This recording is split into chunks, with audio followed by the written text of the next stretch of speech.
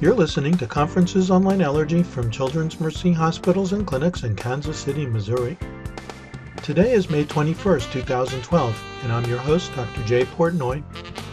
Our topic today, IgE immune responses. Our presenter is Dr. Christina Ciaccio. She's in the section of Allergy, Asthma, and Immunology at Children's Mercy Hospitals and Clinics.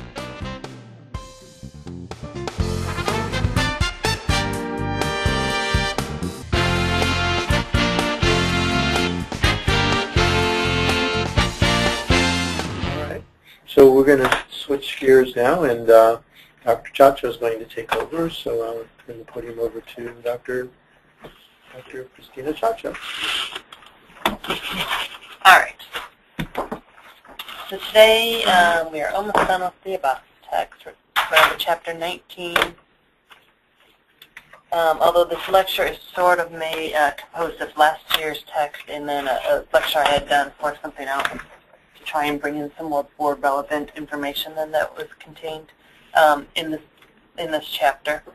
Next week's Memorial Day, and we will be here. That's right. No conference next week. Anyone else is welcome to come. We can always do it from home. I'll just cheat. On call. And the week after that, we'll do chapter 20, which is immune deficiency, and then we're done for the year. Right? Very exciting. Okay, so immediate hypersensitivity, also known as atopy, atopic disease, or allergy, and it is when IgE is associated with cells, it's cross-linked by antigen, and then several mediators that are released that will increase vascular permeability, vasodilation, and bronchial visceral smooth muscle contraction. It is the most common disorder of immunity worldwide, affecting about 20% of the U.S. population. Of course, the phenomena is more common in industrialized nations than it is in third world countries. So the hallmarks of hypersensitivity are Th2 activation and IgE production. So the sequence of events in a typical reaction is that you are exposed to an antigen or an allergen. Then you have activation of your T cell, so probably by the presenting dendritic cell, programs the T cell to become a Th2 type cell. And then it is going to command a B cell to start IgE production. The IgE is going to go into circulation. It's going to bind to mast cells. And on your next exposure to that antigen or allergen, it's going to trigger the mast cell to release its content. So certainly we know that there is a genetic predisposition to developing atopic disease, and there's actually a table at the end of the chapter that reviews some of the most common genetic causes. We know that the allergens are usually common environmental proteins, or they are connected to a protein. So this is figure 19.1 on page 426, and it basically just goes over this reaction. Whereas you are exposed to an allergen, the allergen causes B cells to secrete IgE and T cells to become a Th2 type profile. Why this happens, as opposed to B cells secreting IgG and a T cell becoming a Th1 phenotype, we don't know. This is certainly one of the big research interests in allergy today. But once you have your IgE, it's going to sit on a Fc epsilon R1 receptor, which we'll talk about more. It is going to be ready for the next time you're exposed to this allergen or antigen. It's going to cross-link the IgE, and you are going to have release of mediators, including your immediate mediators like histamine, and then your late phase reactions such as cytokines and leukotrienes. So IgE is what is responsible for sensitizing mast cells. It is what provides recognition for the antigen for the immediate hypersensitivity reaction. So atopic patients produce IgE in higher levels than normal folks or otherwise healthy folks, and we don't know why. So normal individuals tend to synthesize IgM and IgG and very little IgE. So the antigens, like I mentioned before, proteins are bound to proteins. So as I mentioned before, T cells, in response to allergens, will take on a Th2 phenotype, and then they secrete several cytokines, including IL-4, IL-5, and IL-13. So IgE production is dependent on IL-4 and IL-13. IL-5 activates eosinophils, so one of the later mediators of a Th2 type reaction. And then IL-13 will also stimulate epithelial cells to secrete mucus.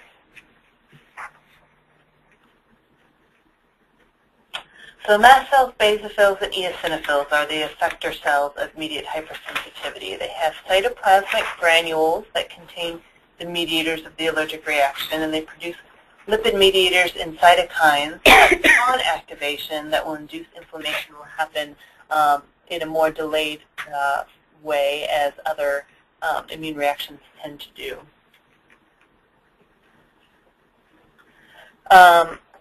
So a bit about mast cells. Mast cells are ubiquitous granulocytes that are primarily found in the mucosal membrane and skin, so somewhere where there's going to be a port of entry for a pathogen or a potential port of entry for a pathogen. So they are largely responsible for immediate hypersensitivity responses, including asthma, rhinitis, urticaria, anaphylaxis. But we now know that they're more than just have this immediate response. They also have a late phase where they can produce cytokines and leukotrienes, so they are also critical regulators in innate defense, although we don't tend to think of them like that. So they were first described by Paul Ehrlich in 1877 in Germany, and he found them to be something that stains metachromatically. So what does that mean? H and E stain or aniline stains. So remember that the H goes in first, and it's going to stain things basic blue, like the nucleus of cells always is. And then the E comes in, and it's acidic, and it's going to stain a nice red. So mast cells are metachromatic. They are going to have some blue basic granules, and they're actually going to have some red acidic toned granules as well. They're metachromatic. For the fit bowl, this is Paul Ehrlich. His picture seems to come up every year. Commit it to memory. Good question. That picture is a different one. I think it's this one. That very picture. Okay. But it doesn't have his name underneath it. Oh, We usually cut that out. In general, if you Google all the famous allergists, and the first one on Google Image, the first image on Google Image that comes up is always one they use. So clearly, whoever wrote the questions did that. Well, because I feel like we've seen a bunch of black and white pictures of old men, like, who's that one? Kind of looks like Rich Gower. So he named these cells that he saw Mastzellen. Mast in German means feeding or fattening. They are 9 to 12 micrometers in diameter, and they have numerous cytoplasmic granules, 0.3 to 0.5 micrometers, which make up about half the weight and volume of the cell, and then they have thin, elongated folds of the plasma membrane, a peripherally placed, unsegmented nucleus. This one, the only bad part about this picture is it doesn't have, this nucleus does not look as peripherally placed as we typically see them. In fact, I think maybe these are better, so you have sort of a peripheral place. But this picture nicely shows some of these elongated folds of plasma membranes, and then, of course, the cytoplasm, which has lots of preformed granules waiting to immediately come out of the cell for a reaction.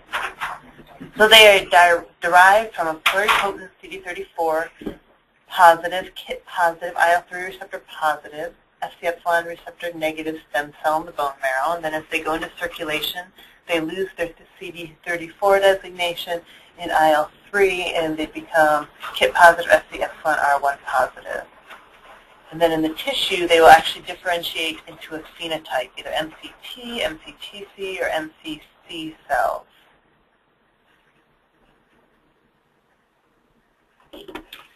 This is just a picture demonstrating that. So you have your stem cell in the bone marrow, That's going to be IL-3 receptor, so it obviously needs IL-3 for development. It has KIT receptor, which in the periphery is going to be the receptor for stem cell factor, which is going to be the main growth factor for mast cells. But it's going to lose its CD34, it is IL-3, and it's going to upregulate Fc-epsilon-R1-3 and then become a phenotype MCT, MCTC, or we also know there's just MCC-type mast cells.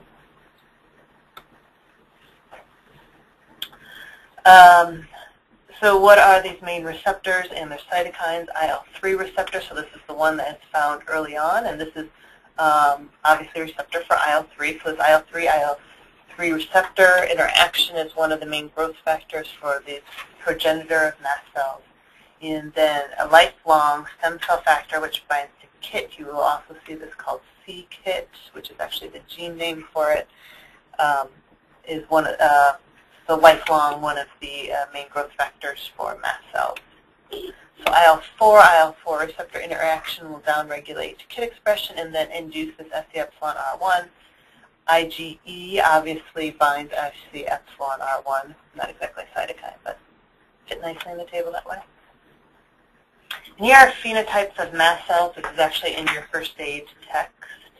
So you can have MCT cells, which secrete only tryptase, and they are found in the lungs and intestinal mucosa. These are great board questions, this table.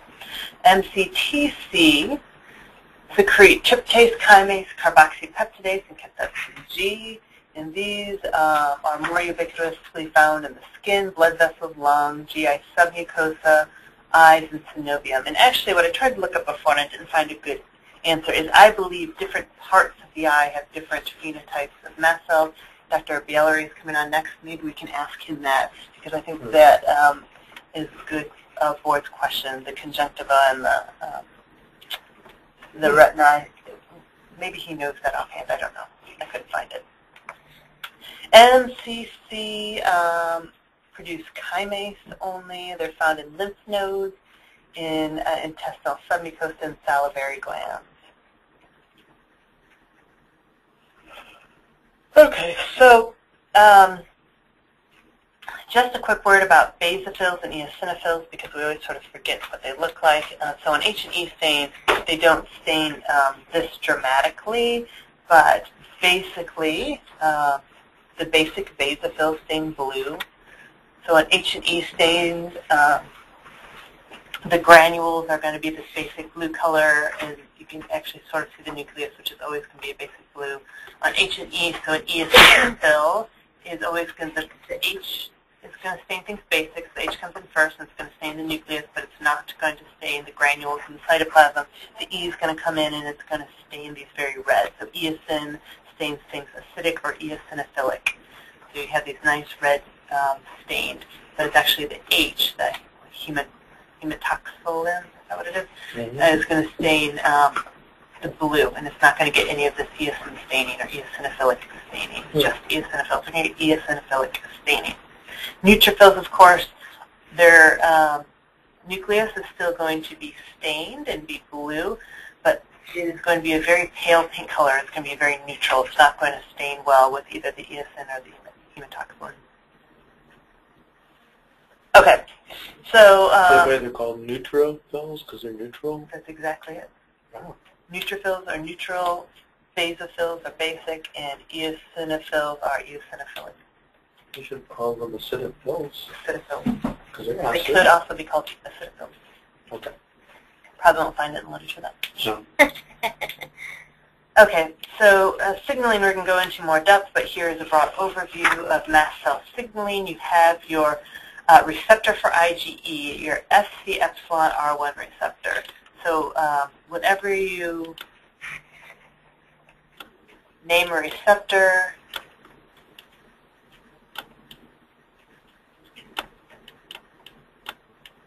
okay, so the R is for a receptor. The epsilon, so this is for what type of antibody it's going to bind to. So if there's an IgG receptor, it would be Fc gamma R1 or 2 or 3. There can be many different receptors, or Fc alpha R1.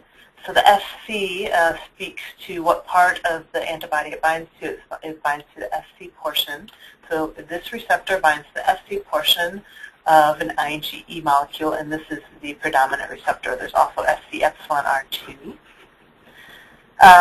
But after you get IgE, it takes antigen to cross-link IgE. It takes more than one IgE bound to your mast cell.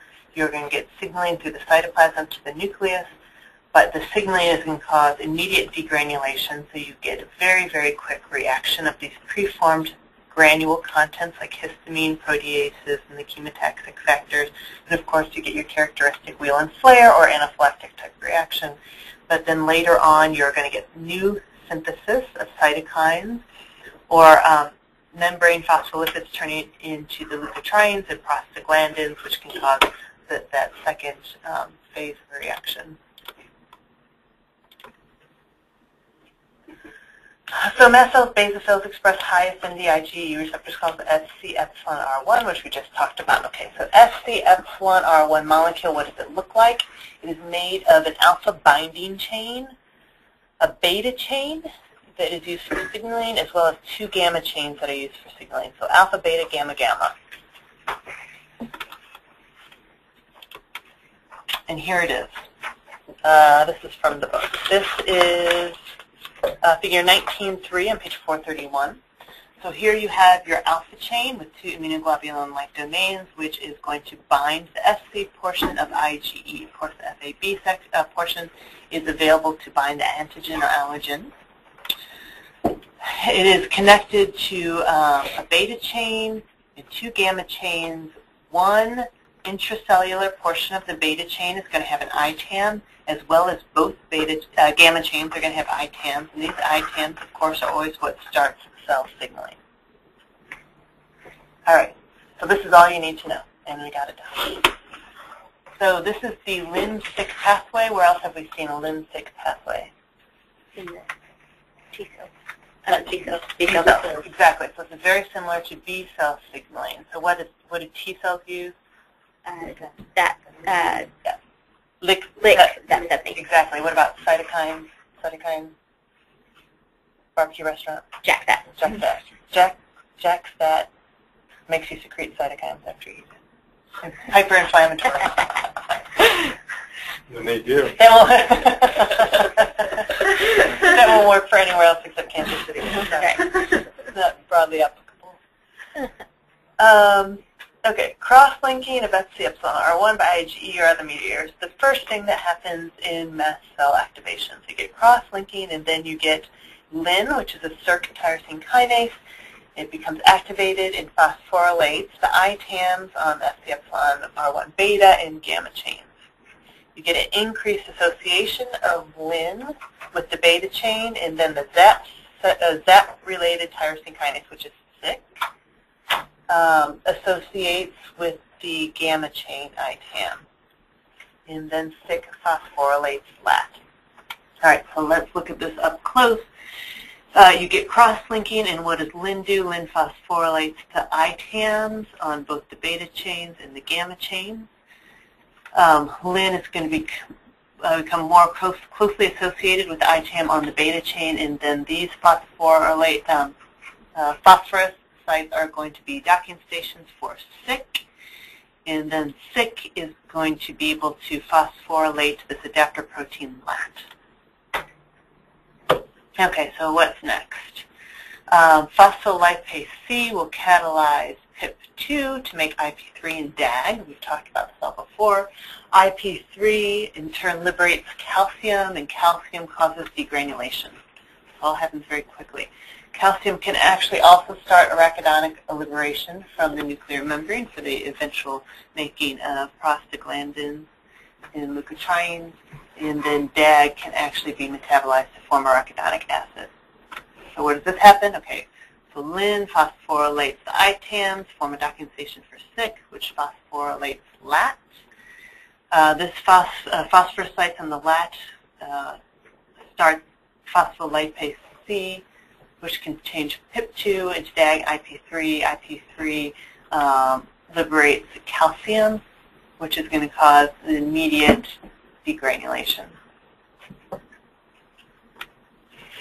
So what else does LAT do? It'll also provide a docking station for GRAB2, which links to SOS and activates the RAS-RAF-MAP kinase pathway, which leads to activation of ERK1 or 2 Jun C38, which initiates transcriptions to make cytokines.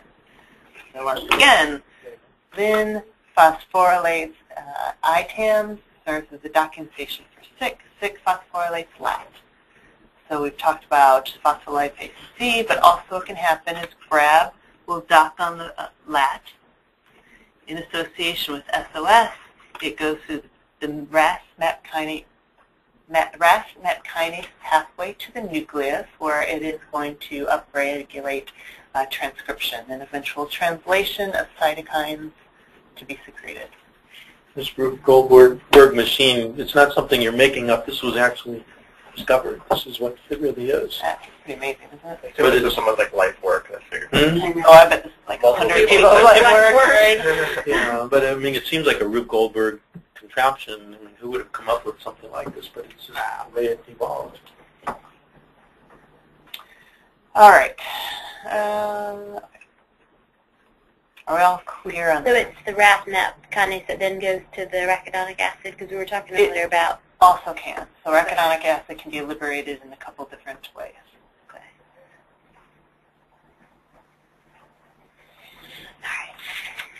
All right? All right.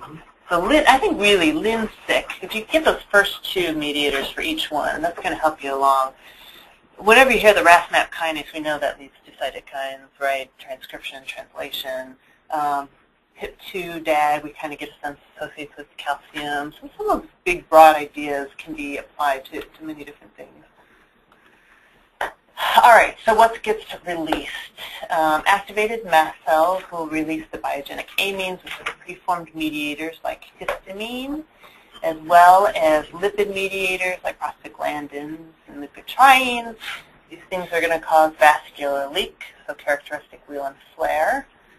It's also going to cause bronchoconstriction, so acute wheezing and things like anaphylaxis and intestinal hypermobility, like the vomiters or anaphylaxis. However, activation of the mast cell will also get upregulation of the production of cytokines, which is going to lead to generalized inflammation. You will also get enzymes produced that can eventually lead to tissue damage and fibrosis.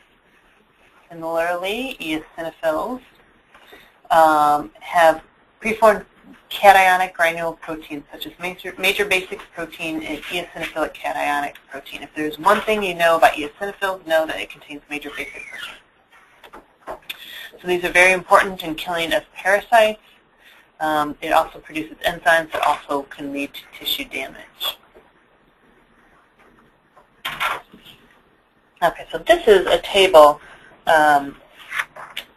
It's on 430 page 430, it's table 19.2. Unfortunately, from the website you can't download tables anymore, so all these tables are going to be old.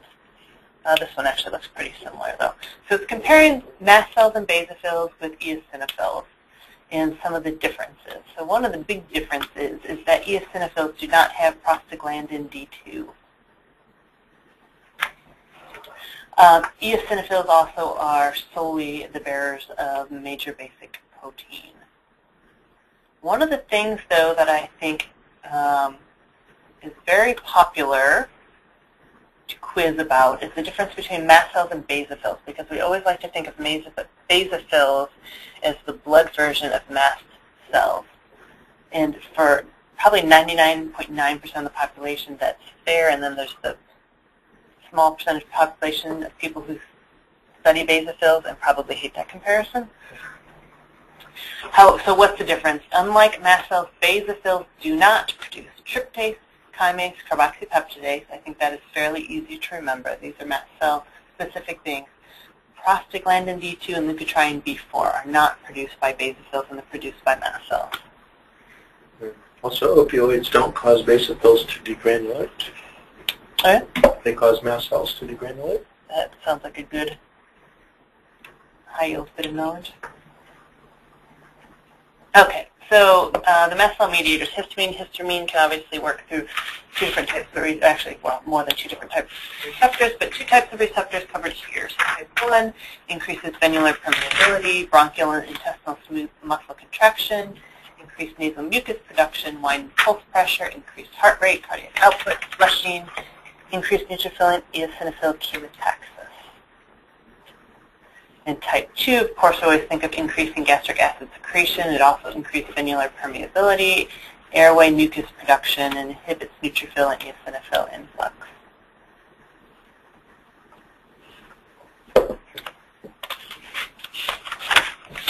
This is from the book somewhere. This is figure 19.8 on page 438, which basically shows, well, it shows the intradermal reaction. This could also be characteristic of our skin prick test, where the allergen or antigen is administered, and you get the very immediate wheel and flare type reaction, where you get vasodilation congested from the activated mast cells.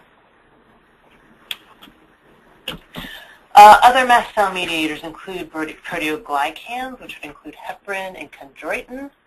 So what does heparin do? It actually stabilizes the histamine within the granules. It's an anticoagulant. It also can inhibit the complement cascade and potentially aid angiogenic factors.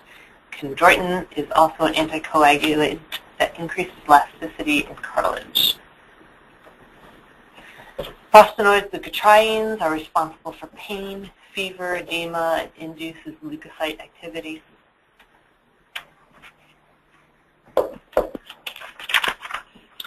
This is figure 1910 on 441 that shows the mediators and treatments in asthma.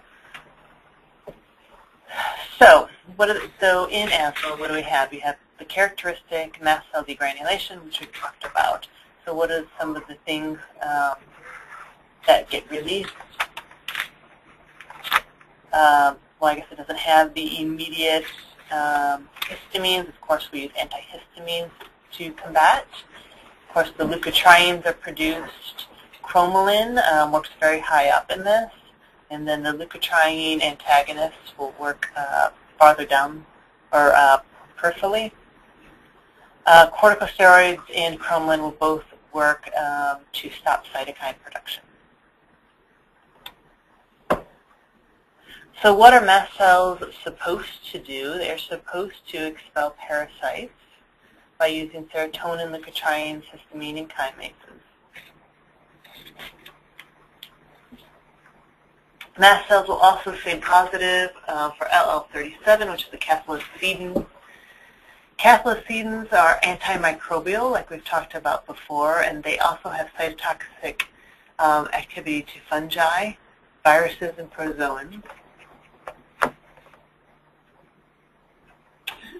They will also recruit neutrophils and more mast cells.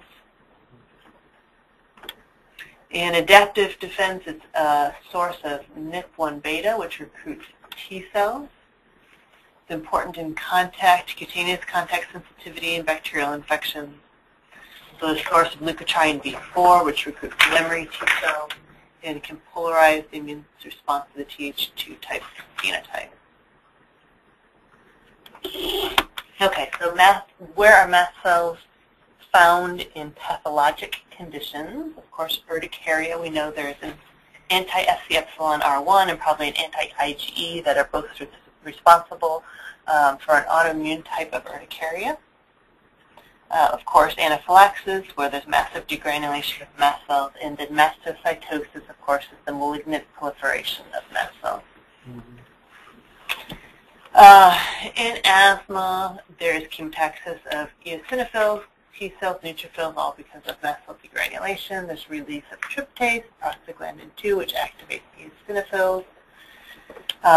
Histamine release will induce eosinophil migration, C3 upregulation, superoxide generation. It will cause tissue remodeling and fibrosis eventually in severe persistent asthma.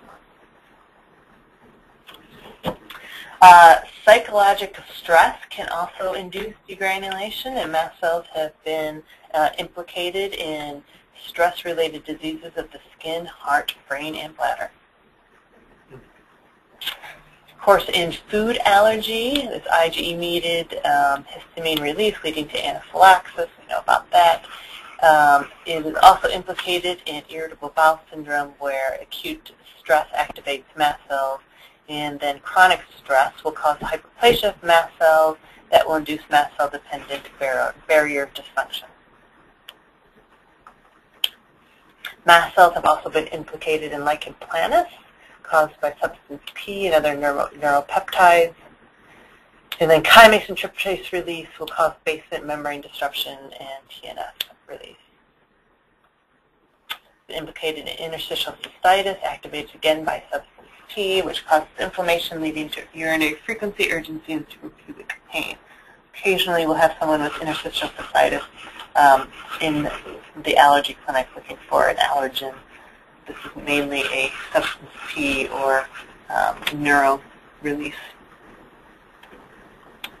Okay, and the last slide I think I have is Table 19.4 on page 439. It goes over examples of genes associated with atopic disease and asthma. So this one has substantially changed in this newer book. But again, I can't get this down. So some of the ones, though, I think that are important, well, probably they're all important to know, but in particular, filaggrin was not really testable when I went through boards. I'm that old, but it's probably going to be a hot topic for you guys, would be my guess. Or MDL3, I think is an important one, Atom 33. Certainly the cytokines, the Th2 type cytokines, knowing an association with those. CD14 CD14 goes along, so CD14 associates with TLR4, so those I think are both fairly important to know.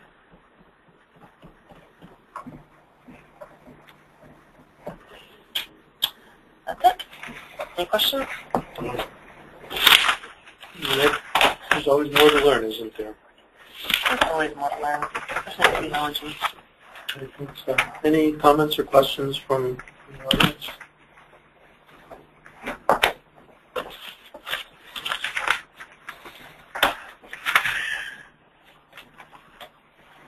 Oh, very good. Well, thank you, Dr. Ciaccio. Seems like as soon as you start to feel like you know the stuff, then you realize there's more to learn. It never ends. I guess that's job security for immunologists, and that's all right. So ask Dr. Bieler if the phenotypes of mast cells in the eye. Okay. And then you could probably ask if who wrote any questions So, about that. Dr. Billery, are you on? Yes, I am. Can you hear me? I hear you just fine. So Dr. Ciaccio had a question for you. Okay. I was wondering if you knew offhand what the different mast cell phenotypes were in different parts of the eye. My recollection was it different from the conjunctiva to the everything else. It's ironic that you asked that because there has been a study that looked at it about 20 years ago with Matteo Allen Smith looking at tryptase and the chymotrypsin presence, the CT kind of scenario, and that's how the original connective tissue. And I've just started to gauge to try getting some whole eye tissues to redefine with more recent types of assessments of the ocular components of the eye, going into the uveitic processes, because there are mast cells involved or they're present. Whether they're clinically involved, obviously, is a question, because in the mouse model, you mentioned cromolyn. Actually, cromolyn actually prevented an experimental allergic uveitis model from developing uveitis from the antigen being induced. So, I mean, it is a fascinating area, but it's not well known. Great, thank you very much. All right, well, we're going to stop this discussion now.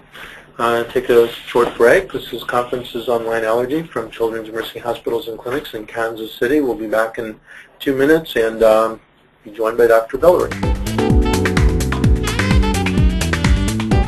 This has been an ACAAI production.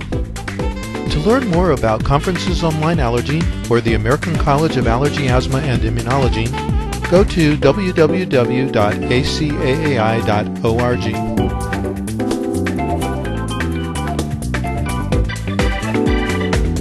See you next time.